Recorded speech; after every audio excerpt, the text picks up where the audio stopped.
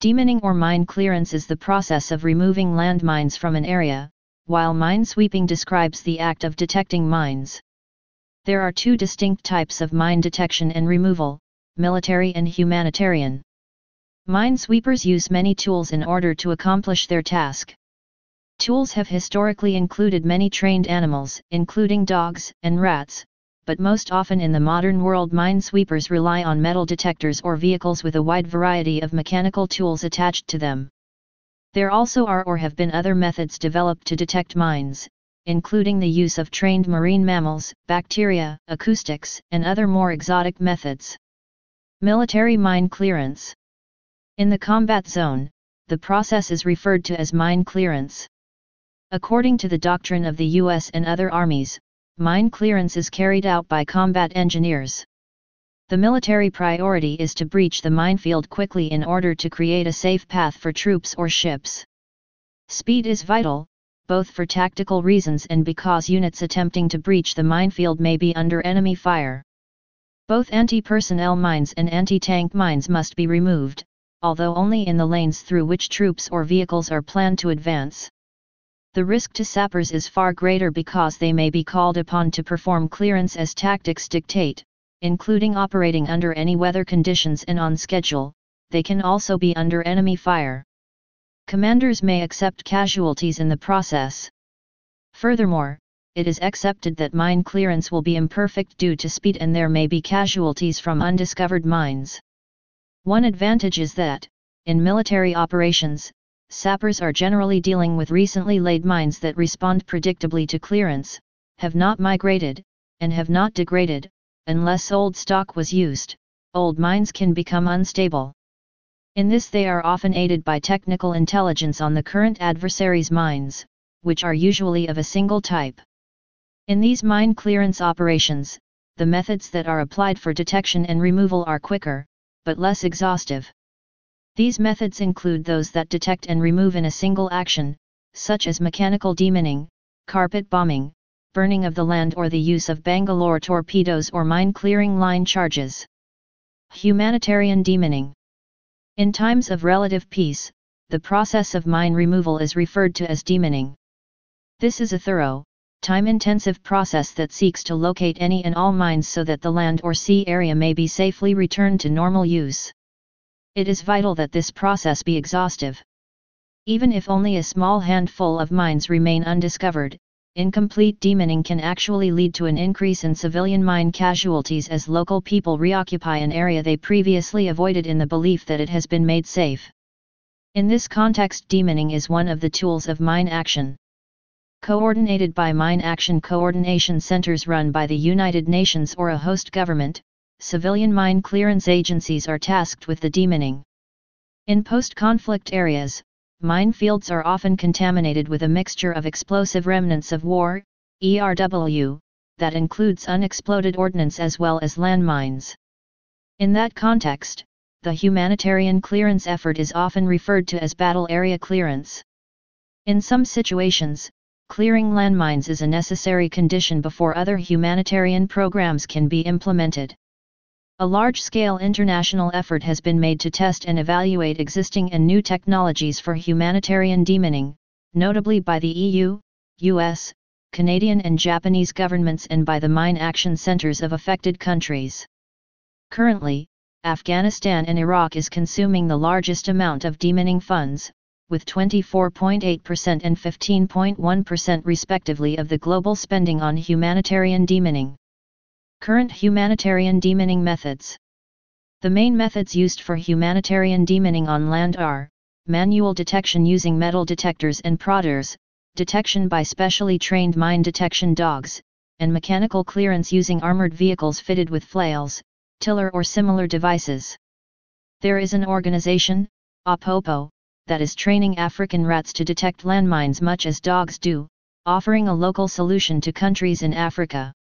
In many circumstances, the only method that meets the United Nations requirements for effective humanitarian demining, the International Mine Action Standards, IMAS, is manual detection and disarmament. The process is typically slow, expensive, and dangerous, although demining can be safer than construction work if procedures are followed rigorously. New technologies may provide effective alternatives. Manual detection with a metal detector. His invention, known as the Polish mine detector, to clear the German minefields during the Second Battle of El Alamein when 500 units were shipped to Field Marshal Montgomery. The Polish mine detector was later used together with the Aram mine locator for detecting beach mines. The first step in manual demining is to scan the area with metal detectors, which are sensitive enough to pick up most mines but which also yield about 1,000 false positives for every mine.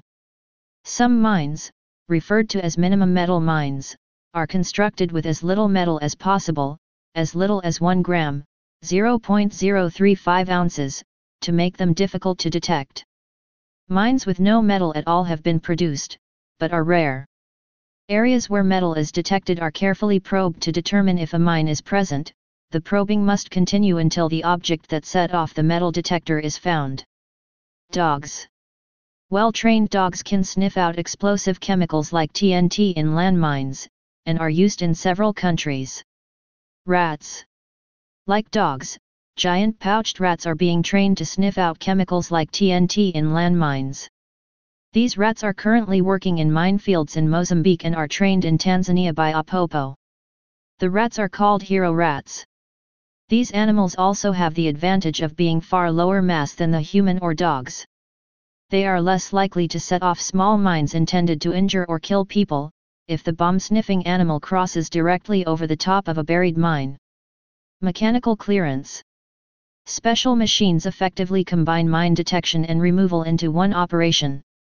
In the past, these machines were applied in both mine clearance and demining but are now generally used only for demining.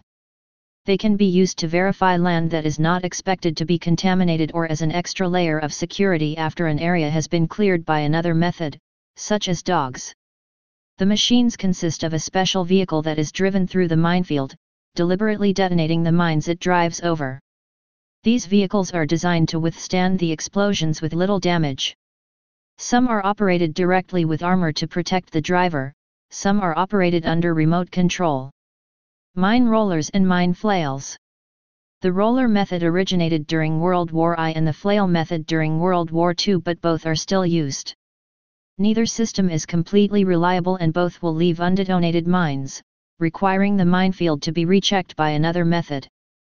Mine flail effectiveness can approach 100% in ideal conditions, but clearance rates as low as 50–60% have been reported.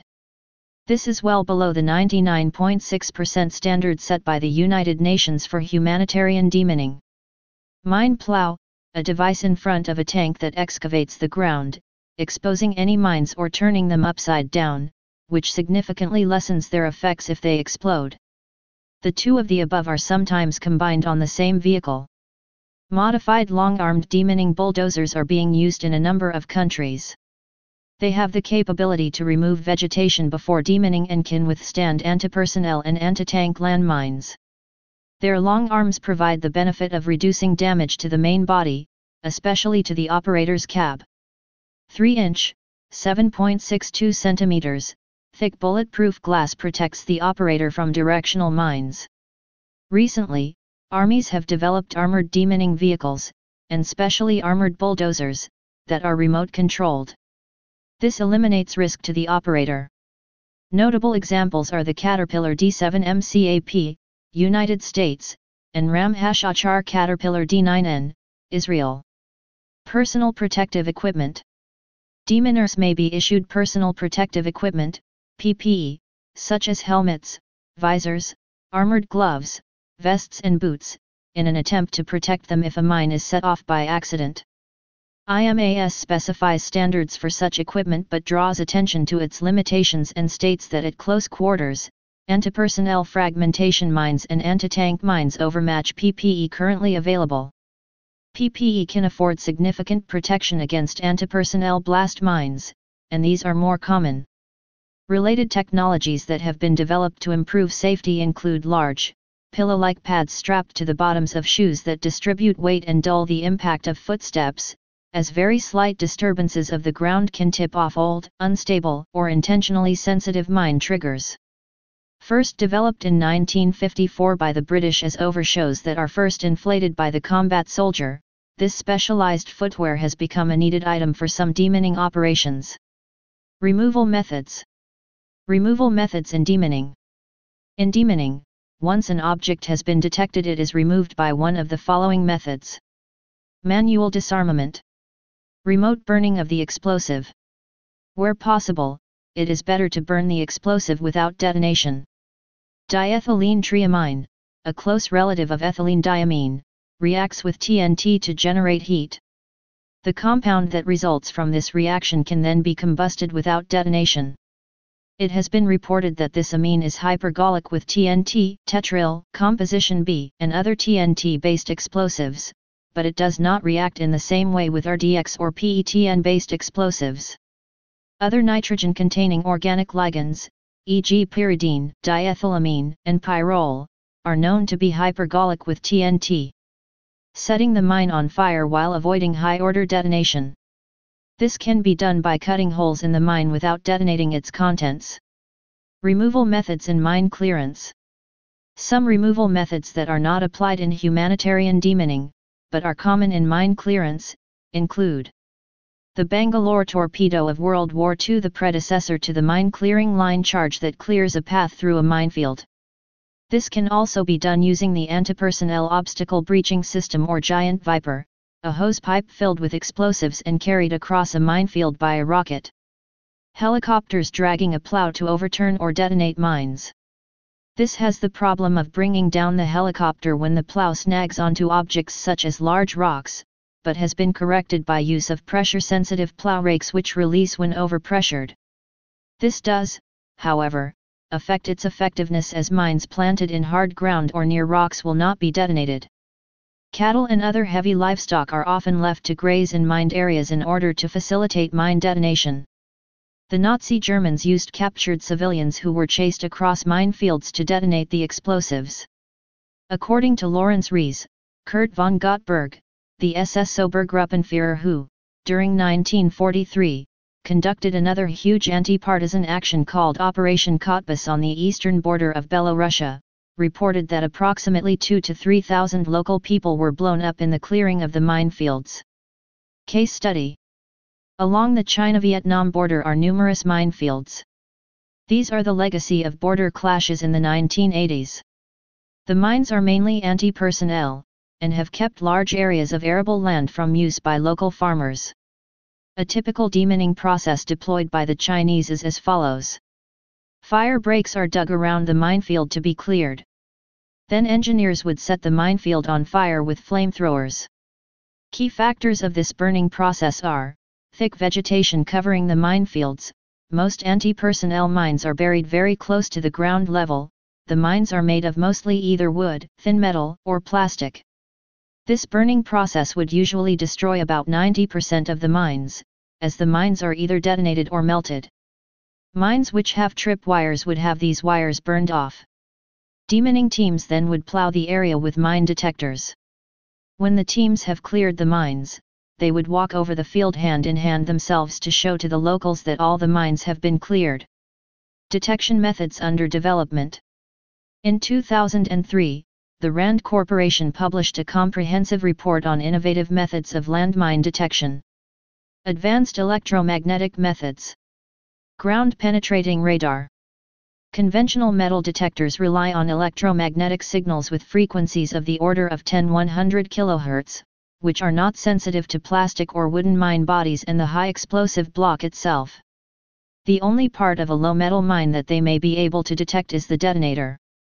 Much higher frequency signals, of the order of 1 GHz, are employed in ground-penetrating radar, GPR, and these signals are also sensitive to the non-metallic parts of the mine. Unfortunately, as they are also affected by innocuous objects such as tree roots and stones and by local changes in soil moisture, it is difficult to distinguish a mine on a GPR image. Dual sensor.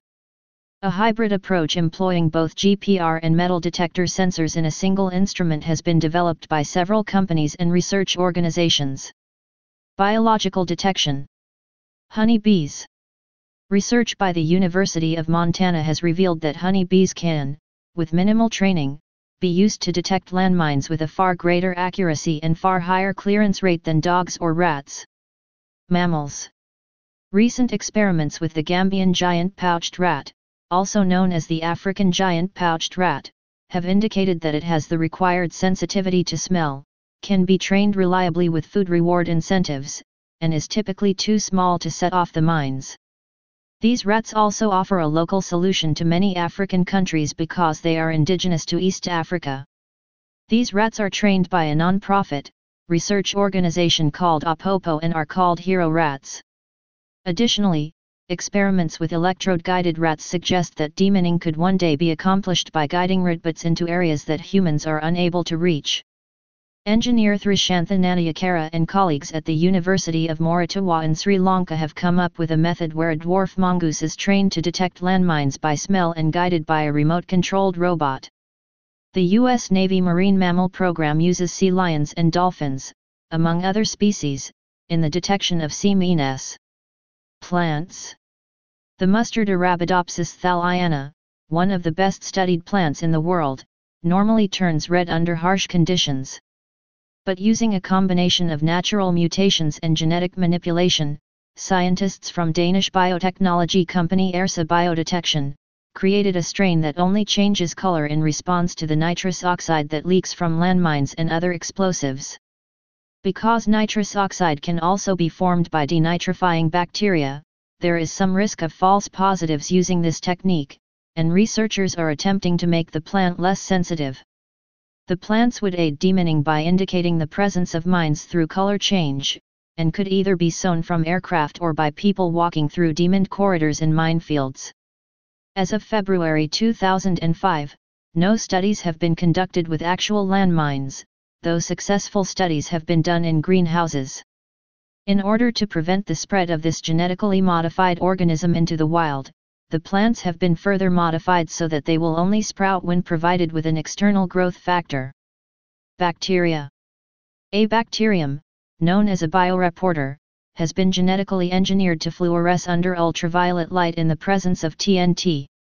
Tests involving spraying such bacteria over a simulated minefield successfully located mines.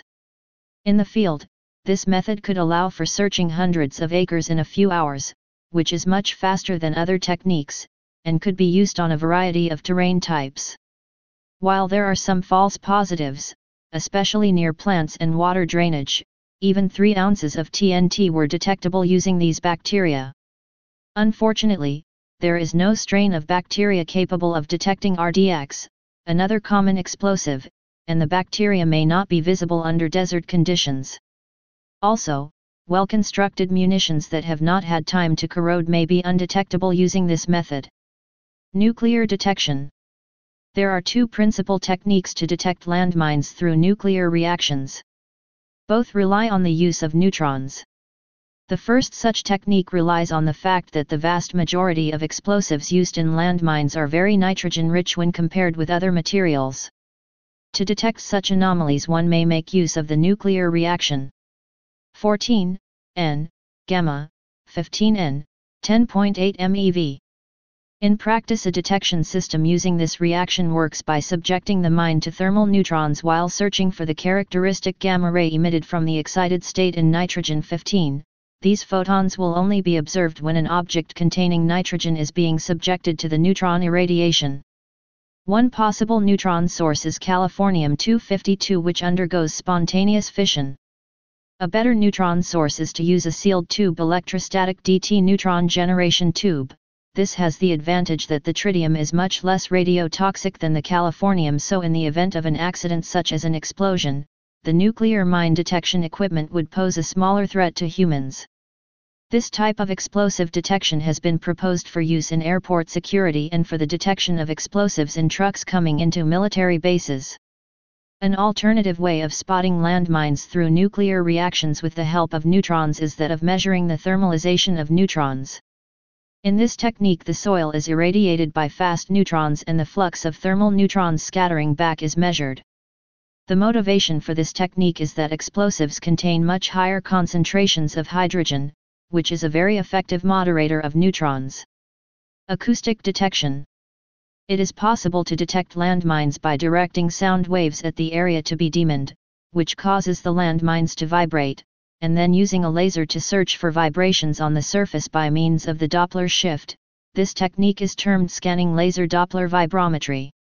Such devices have been constructed, e.g., at the University of Mississippi, at MIT, and by the Kaiser Thread Company. Drones. Since January 2016, British scientists are developing drones with advanced imaging technology to more cheaply and effectively map and speed up the clearing of minefields.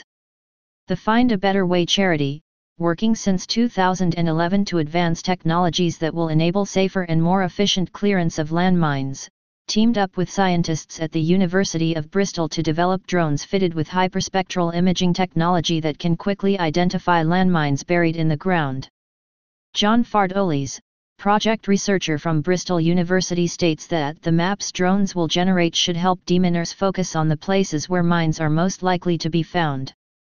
Their intended drones will be able to perform flyovers and gather images at various wavelengths which, according to Dr. John Day from the University of Bristol, could indicate explosive chemicals seeping from landmines into the surrounding foliage, as chemicals in landmines leak out and are often absorbed by plants, causing abnormalities which can be detected as living plants have a very distinctive reflection in the near-infrared spectrum, just beyond human vision, which makes it possible to tell how healthy they are. In the 2015 $1 million Drones for Good competition, Spanish company Quotient was selected as a finalist for a drone fitted with optical sensors to scan war-affected regions of Bosnia and Herzegovina for landmines buried during the 1990s. The Dutch Mine Cafone project, led by designer Masoud Hassani, is working on a drone system that can quickly detect and clear land mines. The unmanned airborne demining system called Mine Cafone drone uses a three-step process to autonomously map, detect and detonate land mines. It flies above potentially dangerous areas, generating a 3D map, and uses a metal detector to pinpoint the location of mines. The drone can then place a detonator above the mines using its robotic gripping arm, before retreating to a safe distance. The firm claims its drone is safer, 20 times faster and up to 200 times cheaper than current technologies, and might clear mines globally in 10 years. The project raised funds on the crowdfunding site Kickstarter, with their goal set at €70,000 and receiving over €100,000 above it. Please subscribe and thanks for watching.